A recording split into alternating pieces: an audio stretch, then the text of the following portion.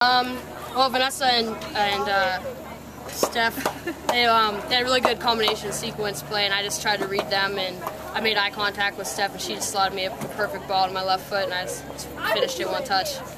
Just great teamwork.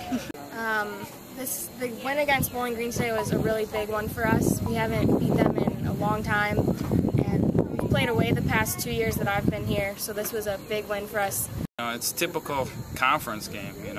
It's tight and opportunities. I think both teams had great opportunities, and I think fortunately we kept controlling the majority of the game, which gave us those final opportunities. I thought the midfield did a fantastic job today. I mean, defensively we were fantastic. I thought we closed them down really well and limited a lot of opportunities.